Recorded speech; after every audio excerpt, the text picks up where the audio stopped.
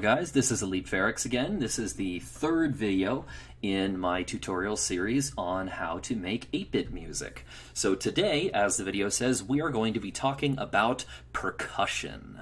So that is all of the different drum sounds of sorts that we have in our songs, our kicks, our claps, our cymbals, our hats, and our tom drums, things like those, and how we make those.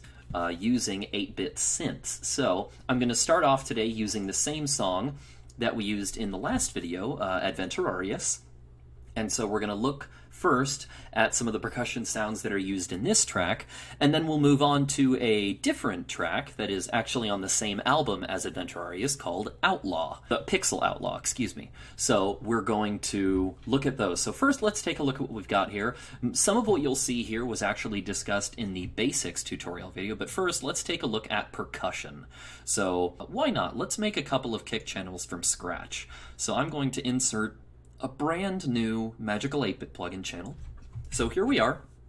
All the settings are set to default, and for starters, I'm going to open up what I usually do to start off my kick sound, which is to select a triangle, and in order to do this, we're going to need to adjust a couple of the other modulation knobs here. The first of which is the sweep switch, which, if you remember, changes whether the note that we play rises or falls. So here is one of our notes with the sweep switch off. Let me turn the volume down to make sure I don't deafen anybody. Here is what it sounds like normally. You'll notice just a flat note. Now, if we put this to positive,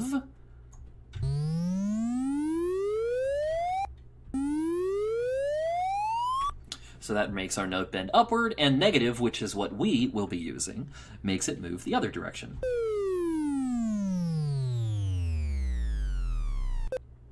However, in order to make this effective for what we need, because you'll notice this sounds nothing like a kick. Not very much. But what we're going to do is adjust down our sweep time. We're going to make it very, very short. So now I've cut the sweep time in half, and that makes the note bend downward, if you will, faster by reducing the amount of time it takes to go through the stages of the sweep. And if we continue to make this very, very short, we're now at 10% of the original length. You notice now we start getting a little closer. Now we're getting somewhere. All right, so if we bring it down just a little further, let's say to about a 35, now if you listen to it, now we've got kind of that thud that we're really looking for a kick sound.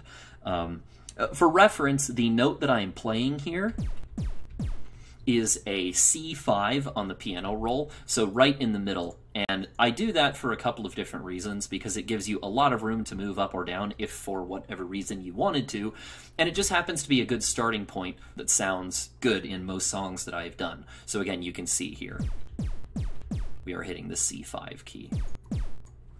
All right, so there's that. Now, this by itself does have some sound to it. Let me turn off these other two channels. I will solo this one here. And I'm going to pull up the piano roll, and let's drop some notes on here. So, like I said, I've been hitting C5, so I'm going to start off putting in some longer notes there, and you can actually hear what they sound like.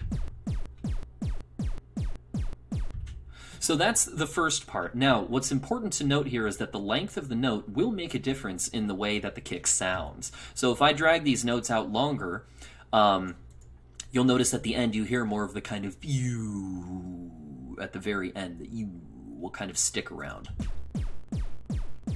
Sounds kind of like a at the very end. But if we shorten these up, you won't hear as much of that,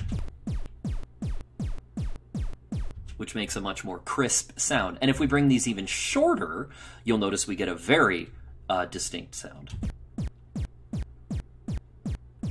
All right, so it's up to you as to what length of note you actually use. It's up to preference. Also, adjusting the volume of the notes will be important. So if you take a look at what I've done on the existing kick channels, I will remove this one now. Here are the kick channels that are actually used in this song. So here is my triangle kick, and you'll actually notice my settings are almost identical to what we just made. So this is my triangle kick. The sweep time is again about a 0.035. So if we go listen to what it sounds like, we hear it sounds very similar to what we just heard. Now, I have reduced the volume on these notes a little bit because when I make a kick in an 8-bit song, I usually pair together a triangle and a square with the exact same settings on the sweep time so that they match up perfectly. And the reason for that is because that makes the triangle wave stack with the square wave and actually makes it sound a little bit different. So if I play just the triangle first, and then just the square separately,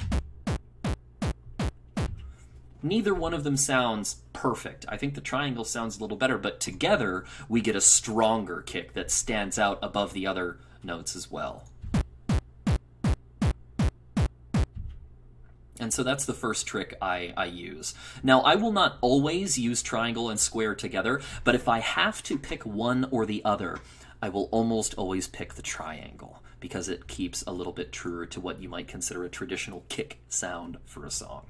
So there is that. Now, let's move on from just these and talk about some of the other aspects. Really briefly, though, again, I did mention the lengthening of the notes, changing the way they sound. With these square notes added in here, you will be able to hear much more clearly the difference between the length of the notes as they play. My gripe in this section with leaving these notes too long is that it makes them sound kind of messy, because it leaves that sort of dragging on at the end, that low just kind of sound that makes it sound as though you don't really know what you're doing. But this is very crisp, very clean. So there's the first section. So those are our kicks, and really, that's more or less all there is to it. If you want to adjust the sounds just slightly, you can adjust the sweep time here up or down to slightly vary it. But again, like I said, I make the triangle and the square have the exact same settings. So the easy way to do that would be to set up one channel first. I usually start with the triangle, and then instead of trying to drag this slider here to make the time exactly the same, I will simply duplicate the channel. So just right click on it and click clone, and that will actually make another triangle channel, at which point all I do is change the triangle to a square, and voila, now I have them with the same settings but different instruments. So that is for the kicks, so I will leave those there for now, but there is one other plugin I want to show you that I use in this and some other tracks, and that is this plugin here, which is NES VST. I have not used it in its full capacity, I will fully admit, but what I do use it for is it has built-in 4 percussion sounds. It has here a built-in DPCM kit.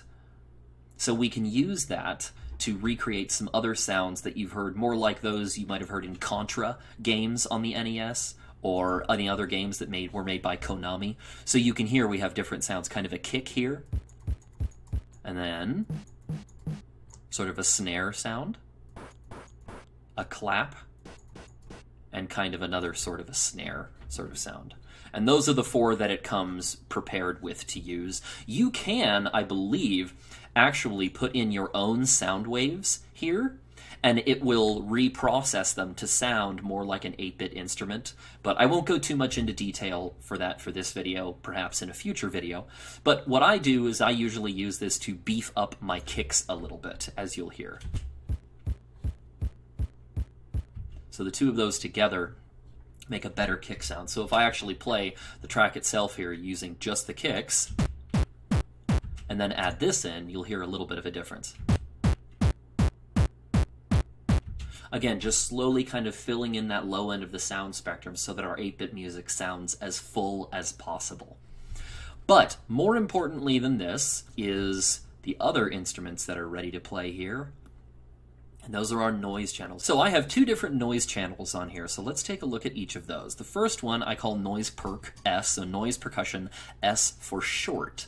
And what I mean by short is, if you look here, here is the decay channel, which has been brought down to a very low level, as has the sustain. So again, just to refresh your memory, the decay is the amount of time it takes for the note to change from full volume when you first hit the key to reach the sustain level over here.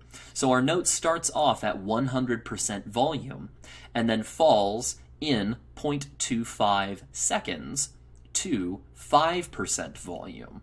So it goes down very, very low, very quickly, which sounds like this. But that's if we hold the note out, because again, since we keep a sustain level, if we keep the key depressed, you will continue to hear the note. So because our sustain level is there, you do continue to hear the note playing, because I have not released yet. Sorry for the noise. Now, if I change these, it will adjust the sound. So if I increase the decay time, let's say I'll kick it up about 3 ticks here, you'll notice it will take it much longer to get quieter.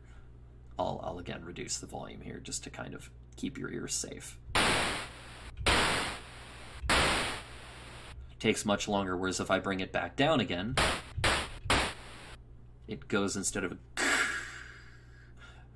much quicker, which again helps emulate true percussion sound. So when it comes to the percussion, particularly with a noise channel, it is extremely important to really familiarize yourself with the decay knob and the sustain knob here and determine exactly what it is that you want to do.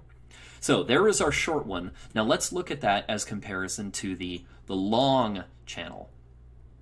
So if you look here, our short channel, our decay time is 0.25 seconds and a sustain level of 0.05. So quarter of a second of decay, whereas the long channel, this is 0.07.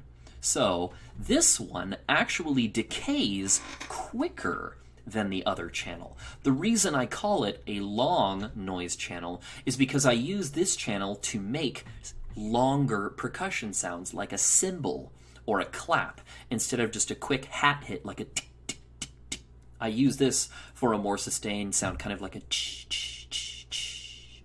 And the way we do that is by making this decay come in very quickly and having a very low sustain. It allows us to have a note that we hear it start quickly, but then falls to a quicker level. So kind of listen to the difference here. These are very short notes. So we'll listen to just those first. Very quick, very short notes, so just hear a tick, tick, tick, tick, tick, tick, tick.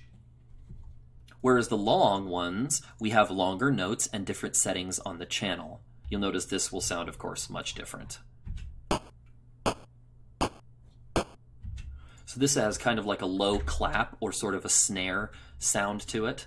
So we put these together with our other percussion instruments, and all of them will combine to give us the basics of our percussion at the beginning of the song. So let's take a listen to all of the drums together.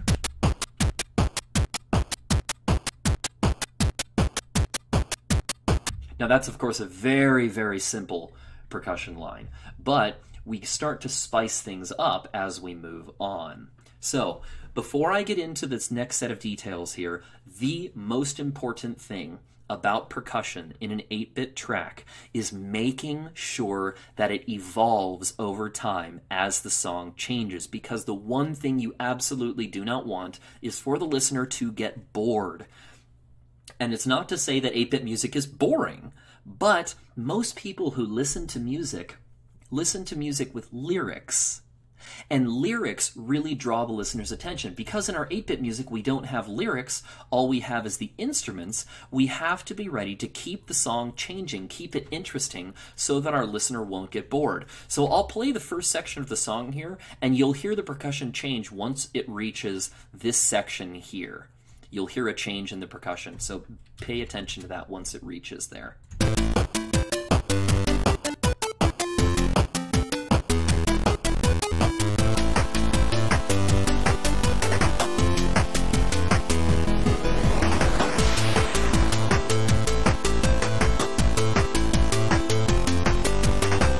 So there is our change. We go from this very basic percussion pattern at the beginning, and then we spice it up by adding in on our percussion here, this NES VST plugin, this sound. Very quiet, but still enough to just barely round out the sound. And on our long percussion channel, now we add in a cymbal-esque sound to help balance it out, which is just this kind of up here. So again, if you listen to the difference with it without or with these notes versus without them,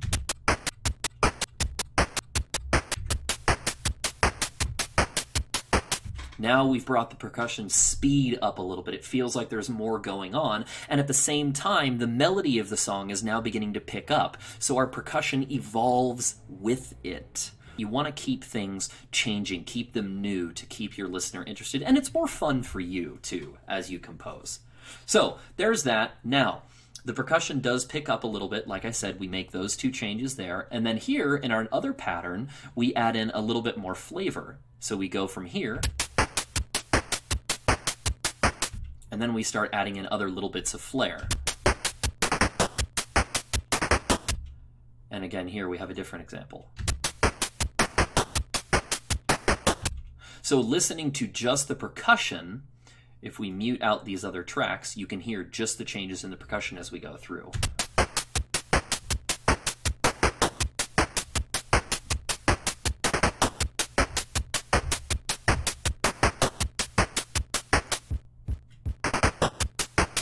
So we've got that just the tiny change in the melody. So we've got the...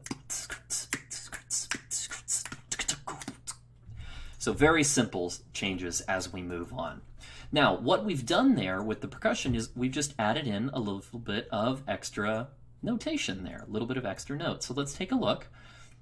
We've just, instead of having just these claps, we added another one here. So what you're actually hearing is only this here. This is the only change that we hear. Oh, sorry, here we go.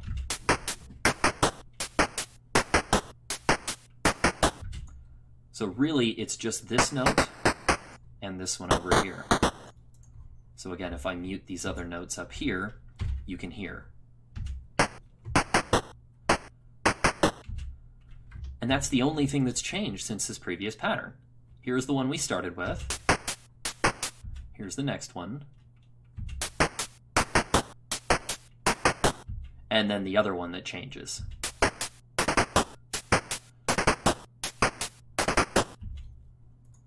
So, and that's it. That is really the majority of the change in percussion for this entire song.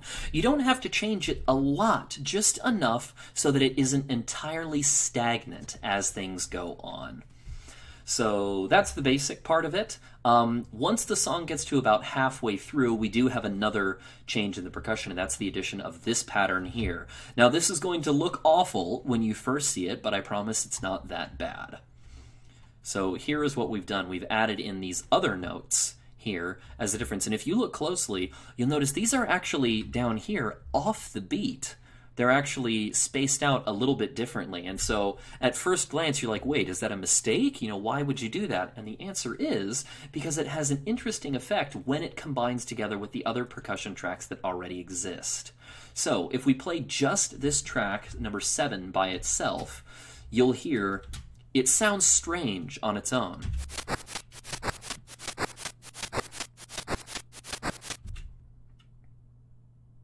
But then if I put it together with the other tracks in the percussion, you will hear the difference. So let me activate just these percussion channels here.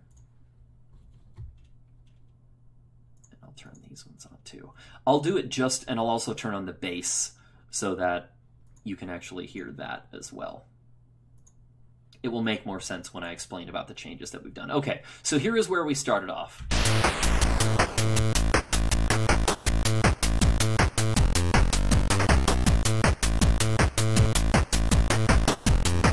And here comes.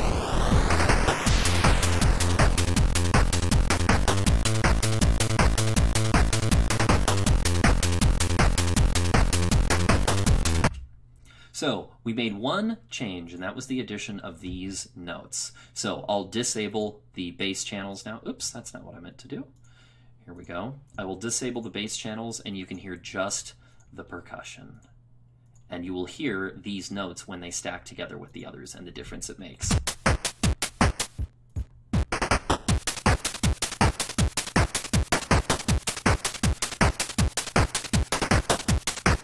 Now, instead of just this slower, just, you know, very kind of casual. We add this in, and now it speeds up significantly.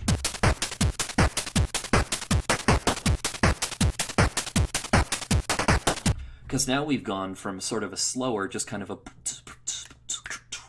So now all of a sudden it's... and it goes much faster. And so what that does is at this point the melody of the song is also picking up. So again, the percussion mirrors the change in the energy level of the track.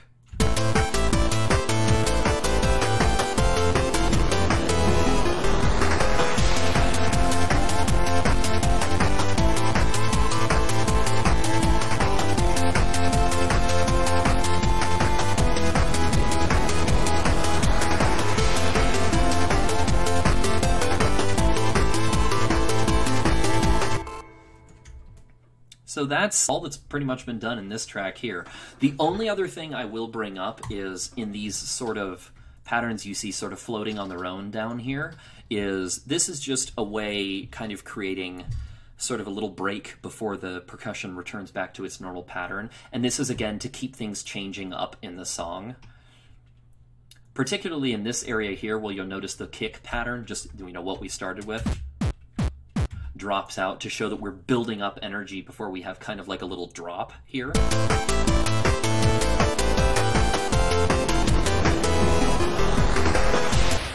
All we've done here is just kept this section at the end of the pattern. To keep, it's kind of like a tom drum roll going down where it's just like before we kind of hit the cymbal and keep going, you know.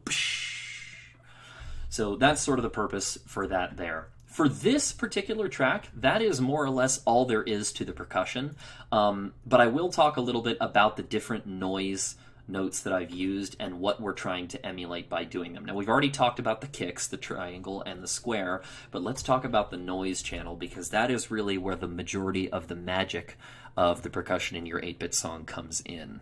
So let's take a look. I'll start off with the basic pattern here, ignoring this PCM channel now, and going strictly for the noise synths. So here, the basic rule for the noise channel is the higher the notes you go on the piano roll up in this section. Oh, let me reduce the volume again so I don't destroy your ears. The basic rule of the noise percussion is that the higher up you go, the closer you are to sounding like hi-hats and cymbals. The mid-range, you're looking at more like snares or a quick hat just to kind of keep the melody going. And then the low range, you're looking at like, you know, building sounds or kind of a kick almost. So what we have here is roughly mid-range and very short notes. So this is imitating kind of like a simple hi-hat sound. So we've got these two different instruments here on this noise channel, this long noise channel. And up here at the top, let me zoom this out a little so we can see them both. So these longer ones up here, that's a little too much. So these are all the way up here in the E7 range. And so these are kind of like a cymbal, kind of a tss, tss sort of sound. And then way down here, this is kind of like a clap sound, sort of. So again, kind of like sort of similar. Again, it's up to you. You can kind of determine the exact way you do the percussion on your own, but those are generally what I go for and sort of what I've used based on sounds that I've heard in Mega Man songs and things like that. So again, just as a basic general rule, higher notes, you're looking at things that sound more like cymbals, kind of high or mid-range, you're looking at hats, and then down toward the lower end, you're looking at things like claps and snares. So those are all things to kind of keep in mind as you work towards making your own percussion. Now, the percussion in this track is fairly simple, so I wanted to kind of go through this first, but as I said, there's another track I want to go into, and that's this other track called Pixel Outlaw from the same album. And in this track, the percussion really is what drives this whole song together. So I will let the track play a little bit on its own, and then we'll go back and talk about the individual instruments that we have to use here. So here we go.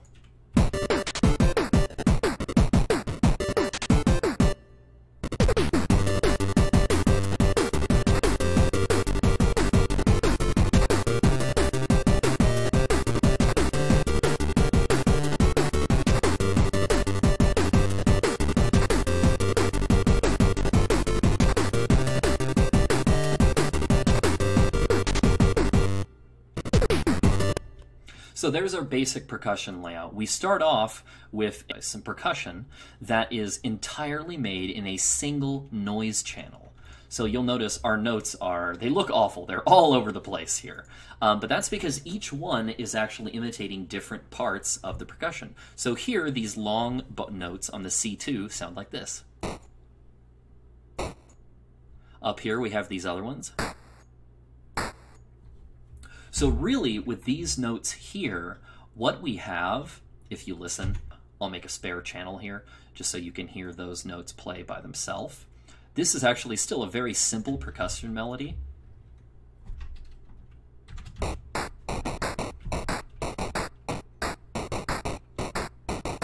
So not too complicated. And you notice these lower notes are at a lower volume as well, if you check their velocity down there on the bottom. And that's so that these upper ones are really those that stand out. So instead of it's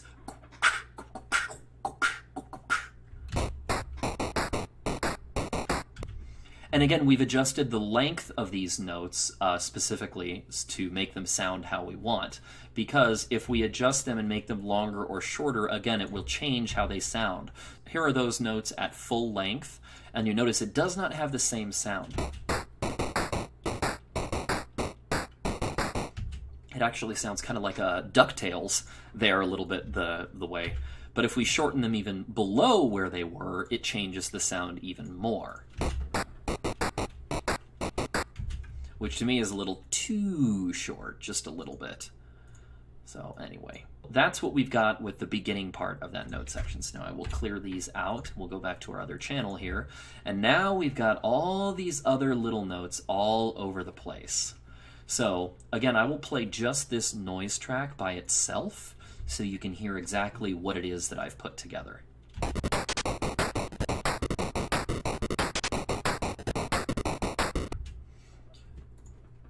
But again, remember, the bass was just that. And all these other notes are really just to fill in that space. So if I take these out, you'll actually hear all the other small notes that are there.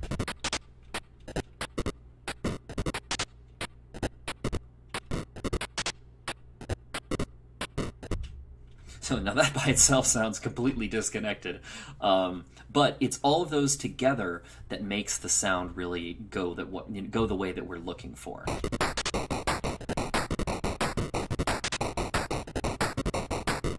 So we've got kind of a complex melody together that's like.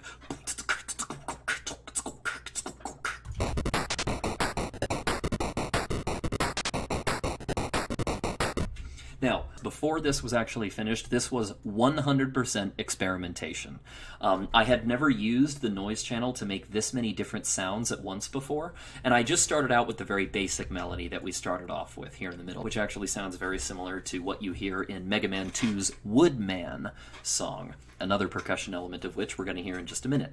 But so that's the main part of the melody for this whole track. You'll notice it repeats again later on.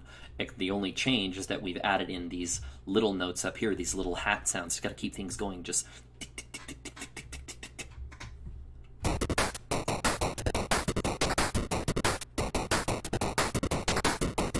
And of course, we've still got my percussion in here. The kicks.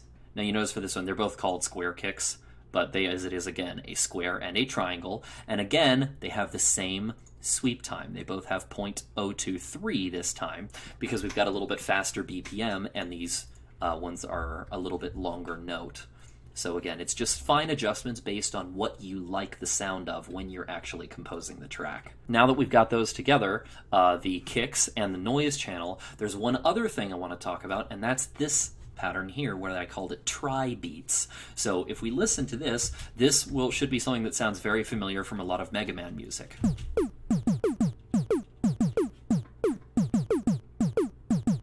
Again, actually sounds very similar to that Woodman song I talked about before. So what we've done to do that is we have a triangle, we still have a negative switch on the sweep, and our sweep time is there. So actually, we've almost recreated just the kick drum sound that we've used before, but this time instead, we've started with notes that are higher up here.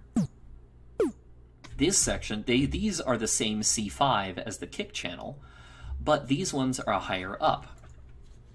And because the sweep time is a little longer than it is on these kick channels, this is a 0.02, whereas the tri-beats is a 0.08, meaning it takes it 4 times as long.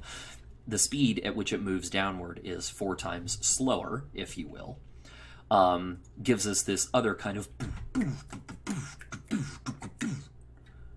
but it's not a kick drum. It sounds almost more like a secondary bass line. And so we put those together with everything else, and that's what gives us this interesting combination.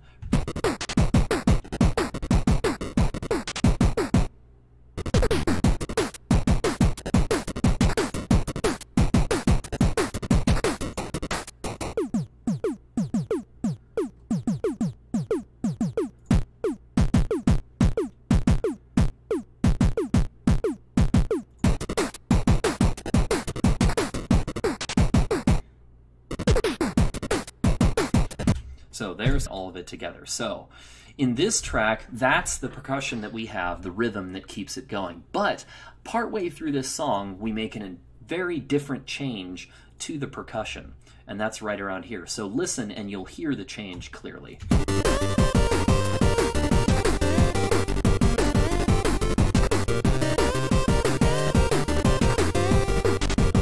Here we go.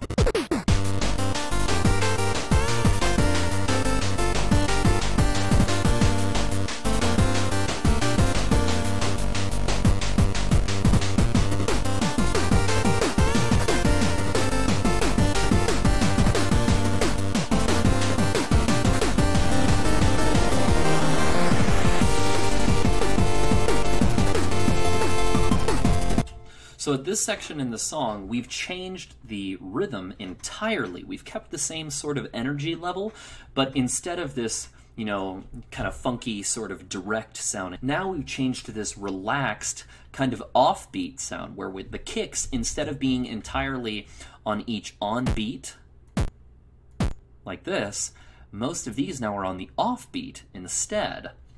And so that gives us a different sound, where the emphasis changes from the kicks one at a time and instead moves to the other instruments. So listen to this channel on its own now, and you'll hear the difference there.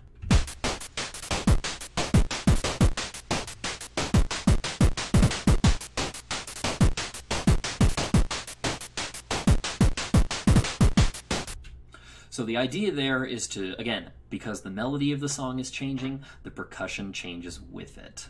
And let me turn on these so you can kind of hear the change in the melody too.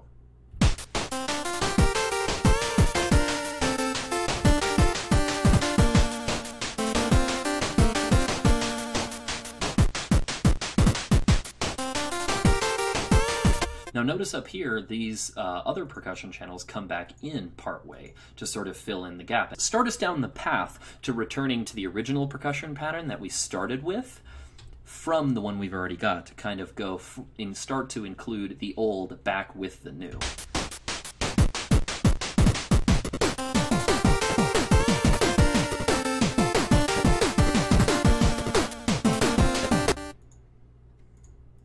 So there is that part of it. Now, once we get beyond this section, we return to the original pattern up here, only this time we have increased the speed by taking this pattern and these ones that are on every beat and doubling them up, which makes it sound much faster.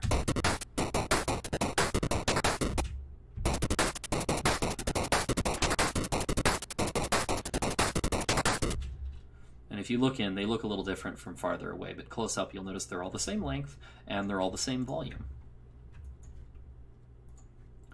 So again, the melody is picking up in its energy and such, and so we have the percussion change to sort of match that energy level, if you will.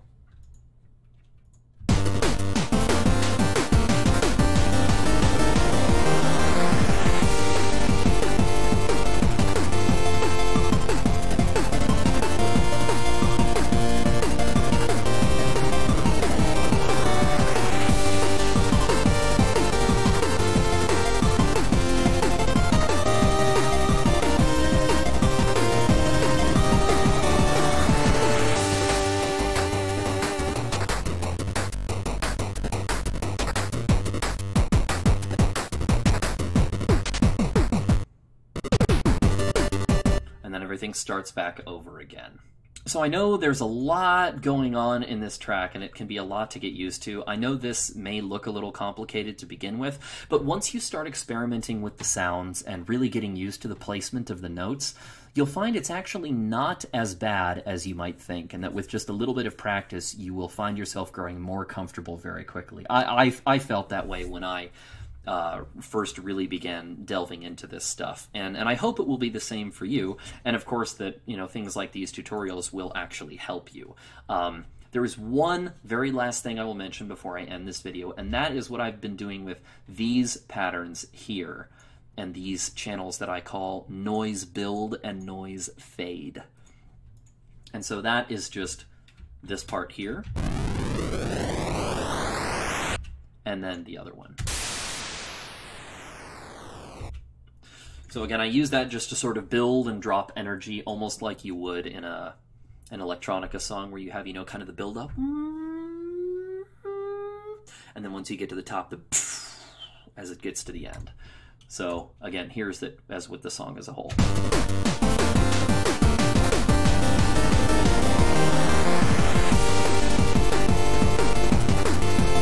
Again, just a way to sort of carry the energy over as it keeps going. So anyway, the way we do that is by using a noise channel with a positive switch first, and giving it a sweep time that you can adjust. You will actually have to adjust the sweep time to match the tempo of your track. And so it'll change depending on where you put it, how you have it start and everything. You can just adjust it and listen to hear when it gets to a level that's about where you want. And then on the fade, you do the opposite, a negative switch, and you can change your sweep time to make it close or however you feel is best.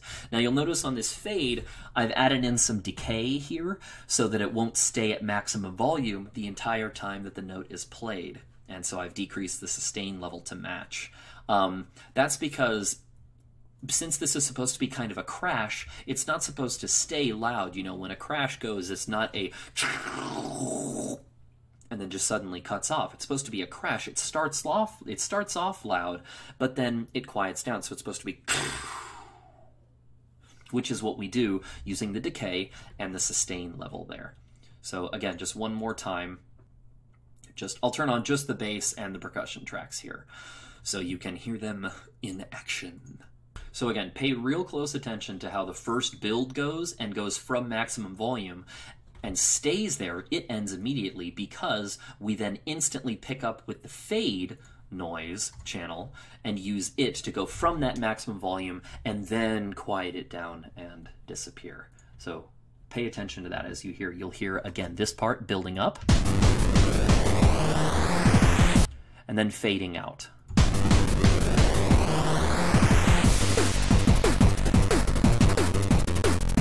And so that's just about smoothness of overall audio level and transitioning cleanly. Anyway, I will probably end this video here in talking about the percussion sections. Hopefully you found this video informative, and hopefully I've answered more curiosity and answered questions more than I have raised questions. But if there is something else you would like to know, please feel free to ask any questions in the comments here on the video. And let me know your thoughts. From here, I have a couple of different ideas of what I would like to do with this tutorial series. So if there is something you would like to see in an upcoming video, please feel free to leave a comment or to contact me. I will leave some contact info for me, such as my email and perhaps my Discord in the description of the video below. So let me know the kinds of things you would like to see, and in the meantime, I hope this video has been informative for you and will help you in your music. Thanks a bunch for watching, and bye for now.